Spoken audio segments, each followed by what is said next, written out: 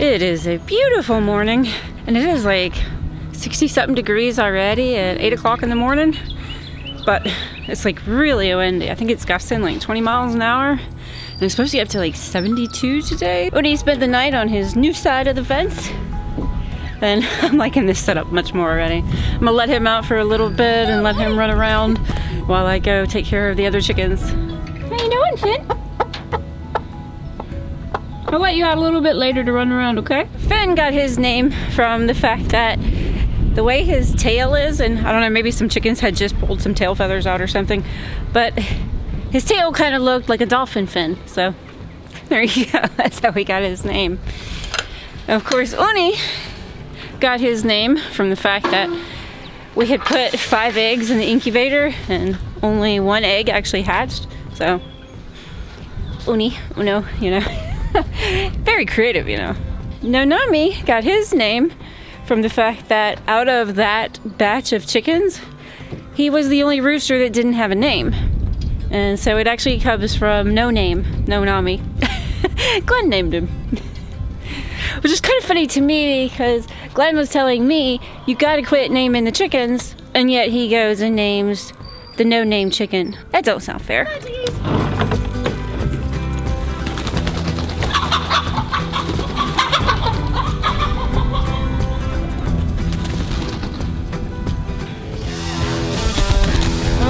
Come on, guys.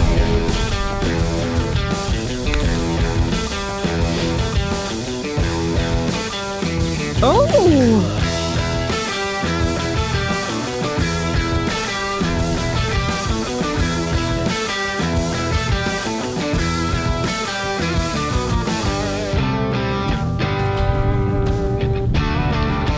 Little one too. You see how they'll fight through the fence? That's another reason as to why I won't let Uni out when I'm not out here to supervise, because there are times where roosters will fight so much through the fence that one of them can get severely injured.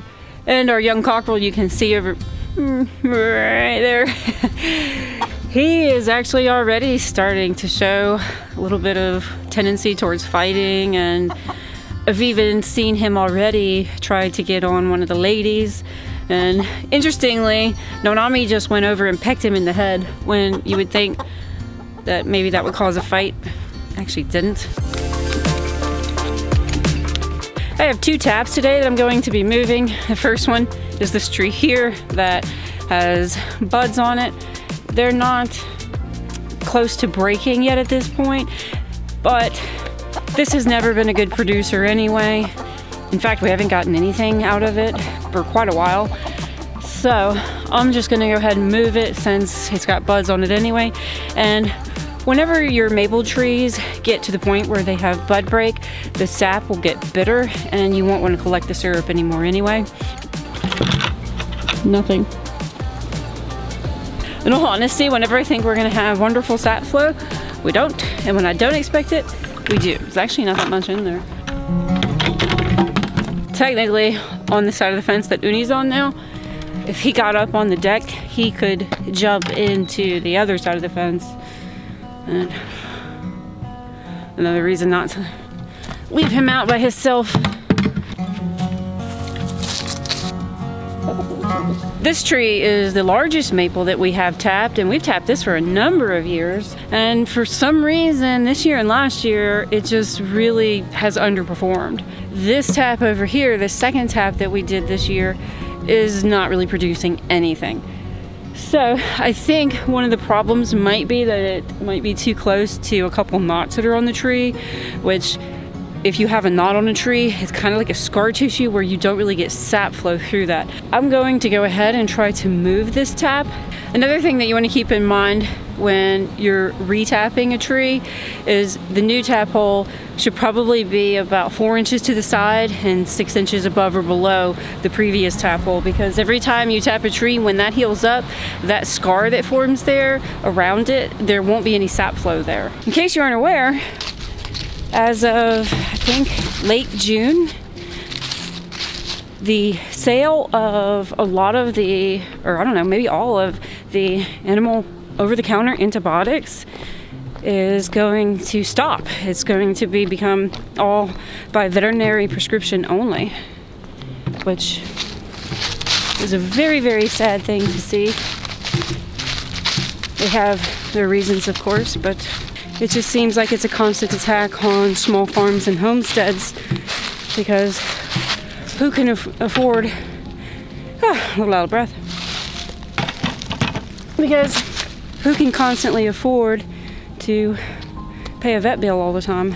It was here just recently that I had Glenn pick me up some terramycin eye ointment for Uni, because him and Nonami had been fighting and he was starting to get an eye infection, and I treated it with that and he got better right away. Enough gloom and doom.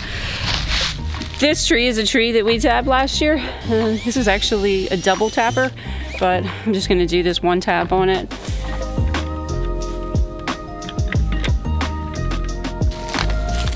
It is just an absolutely gorgeous day. All right, see how that guy does. It doesn't look like there's anything dripping today. If you want to know anything else about this big change to the over-the-counter veterinary medicines, I'll leave a link below to the actual information where you can look it all up. In the past, how we have always finished our sap into syrup is by simply just doing a thermometer and spoon test. And I actually have a video on that. I'll link to that in the description. You basically get the sap to be boiling at 219 degrees. And then once the syrup is sticking to the bottom of the spoon and not dripping off, then you can figure you're pretty good to go. And we've done that always in the past and it's worked great for us. But this year we wanted to streamline it a little more and maybe get it a little more accurate. And so we started using a thermometer and a refractometer. I guess it just makes me feel a little more confident that I'm actually getting it to the necessary 66% sugar content as far as storage is concerned. But I will say, even still, just as we've always done, we keep our syrup in our refrigerator in sealed mason jars. This is nowhere close right now to being done, but I'm just gonna go ahead and show you how I use the refractometer. So if my temperature right now was reading like 219 degrees and you know, I like the way this is looking, I'll scoop up a little bit of this and let it cool down on a spoon. And then I just need a couple drops of this on my refractometer. And then I'll let that sit for another, say 30 seconds, and then check to see if the refractometer is reading 66%. If it's reading 66%, then I'll go ahead and turn my syrup off, let it cool down just a little bit, and then I'll transfer it into mason jars. Another thing to note is that if you don't filter your finished maple syrup, you'll end up with something in the bottom of your jars called maple sand or sugar sand, and you won't find this in any commercial maple syrup products because they remove it. We put it in like coffee or tea and sometimes just eat it straight out of the bottom of the jar. So you can decide whether or not you want that in your jars.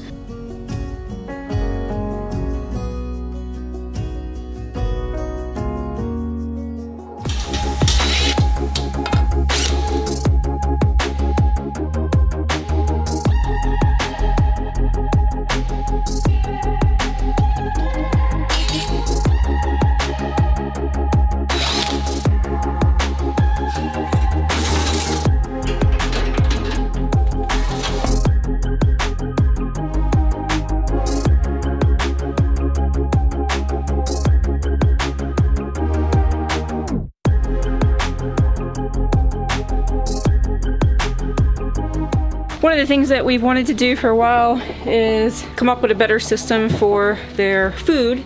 Right now, we were just using these chicken feeders and putting them on the floor.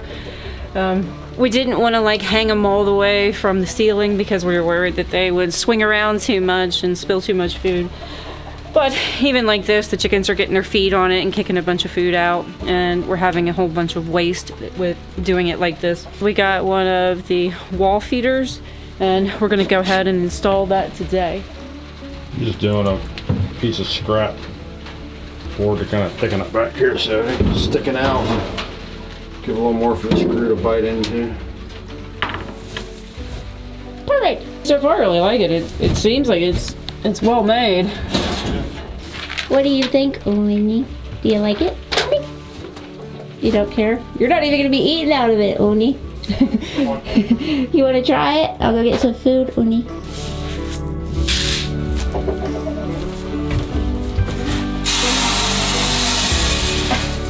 Definitely gonna need I told you that ain't a nothing. bigger container. You need a bucket. Come on, Oni, come eat. So try out the new feeder. Come on, Oni. Look in there.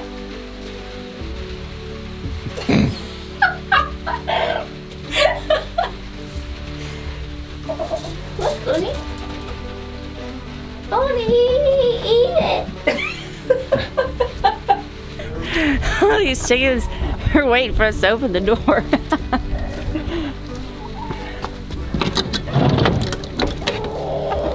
Go check out your food.